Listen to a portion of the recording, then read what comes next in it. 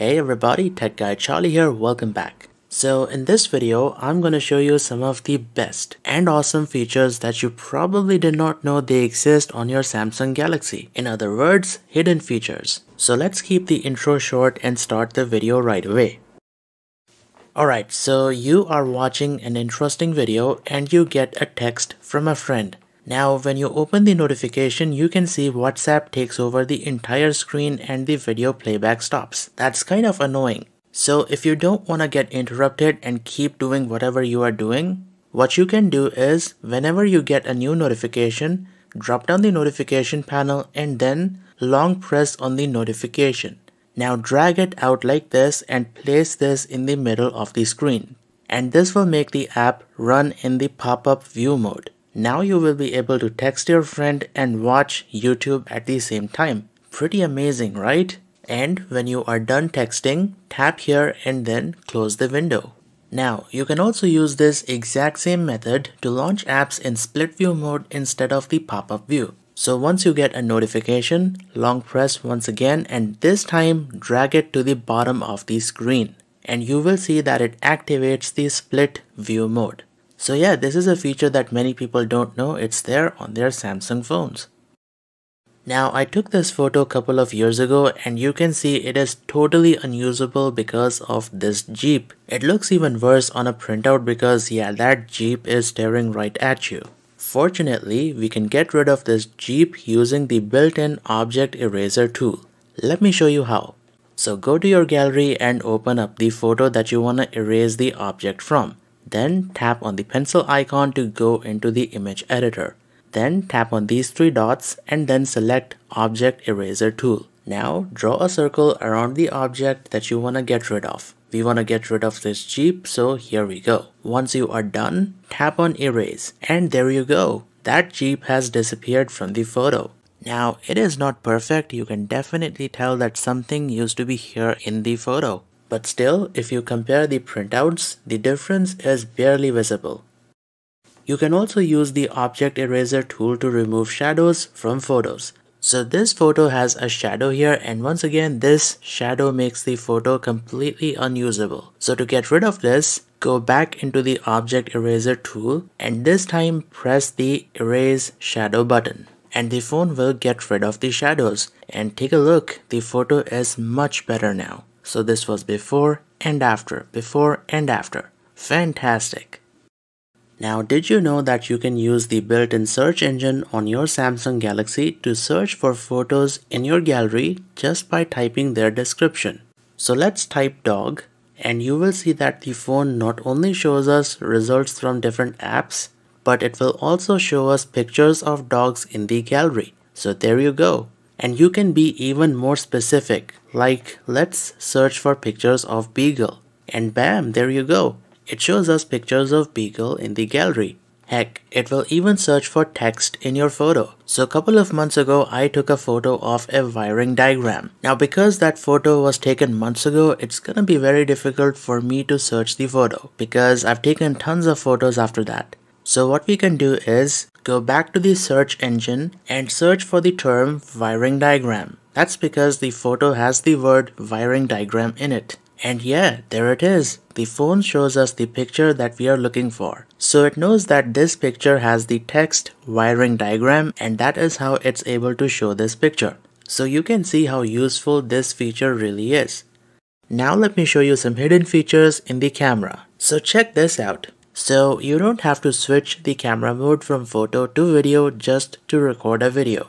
If you press and hold the camera shutter button in the photo mode, the phone will start recording a video. See that? And now you can either keep your finger on the screen to continue recording or drag it to this lock icon to get some additional options. So now you can switch between the cameras, take a still photo and even pause the video recording.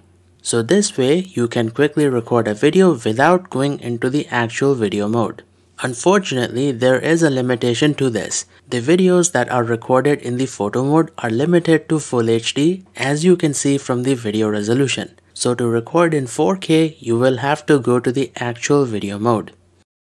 Now the problem with going into the video mode is that it takes a couple of seconds. So to record a video, you are going to launch the camera, then change the mode from photo to video, and then finally hit the record button. And during these 3 to 4 seconds, you might miss out on that special moment that you want to capture. So I would recommend adding the video mode shortcut directly to the home screen itself.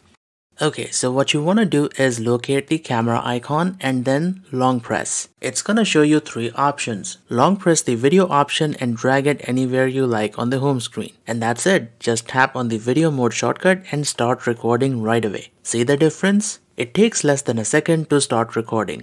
So this way you can speed up your video recording process. Sometimes you might have an important notification, but you might end up accidentally clearing out the notifications and along with it the important one as well. Fortunately, you can check your recently dismissed notifications. So what you want to do is go into the settings, then tap on notifications and then advanced settings, and finally head on over to the notification history. So here are the notifications that we just cleared. So here we can check if there is anything important. Now do keep in mind that this feature is switched off by default. So you will have to switch it on if you want the phone to keep a track of your recent notifications. But yeah, this is such a useful feature. If you've ever done a factory reset or set up a new phone, then you probably know how tedious it is to reinstall all the apps and to get all your personal items like photos, videos, contacts, messages, and call logs back on the phone. Now Samsung has made this process a lot easier, and now you can actually back up all your stuff from your existing phone to a USB flash drive. So here I've got a USB Type-C flash drive, but you can also use a USB Type-A flash drive, but then you will need a USB Type-C to Type-A adapter. And all of these are easily available on Amazon. So let me show you how the backup process works. So first, plug the USB drive into your phone. Now to back up the files, drop down the notification panel and go to settings. Scroll down to accounts and backup. And inside here, tap on external storage transfer and then tap on USB storage. And finally, select the items that you want to back up. And once you are done, tap on backup. And now the phone will back everything up onto the USB flash drive, which we can later use to restore all of the items on this phone. So now let me show you how to restore everything from the USB flash drive. So plug the USB drive into the phone which you want to restore. And then go back into accounts and backup, and then external storage transfer. Tap on allow, and finally select the latest backup under restore from USB storage. Now to decrypt the backup, you will need to sign in into your Samsung account. And once you do, you will be able to restore the backup. Now it will take a couple of minutes to restore everything, so let the phone do its thing. And once the restore process completes, you will see that the S10 Plus looks almost identical to our S22 Ultra. That's because we have copied everything from the S22 Ultra onto the S10 Plus. You can see it has restored all of the apps and has also copied over the Samsung Notes data. I swear guys, this is such an underrated feature. I absolutely love it. Whenever you make or receive a phone call, by default you get this boring blue background. Now recently, starting with One UI 5, Samsung has added a feature that allows you to change the background for individual contacts. So check this out. So this contact has my picture because this is my number, and this contact has a different picture because this is my alternate number. Awesome, right? So you will know exactly who's calling you. And the way this works is really simple. You will have to edit the contact for which you want to change the background image, then tap on view more and scroll down, and here you'll have the option to set a custom background for that particular contact. Did you guys know that you can have the phone read out the caller's name for incoming calls? Check this out. Charlie's alternate number. So this is quite a useful feature. You don't even have to look at the screen to know who's calling you. So let me show you how to enable this feature. Okay, so open the dialer, then tap on these 3 dots and then select settings. Here tap on answering and ending calls and enable read caller names aloud. Now by default this is set to work only over Bluetooth and headphones. So tap here and change this to always. And now whenever you get an incoming phone call, Charlie's alternate number. The phone will tell you who's calling. You can also share the clipboard across Samsung devices, and this allows you to copy and paste text between them. So check this out. Let's copy some text on the Galaxy Note 20 Ultra.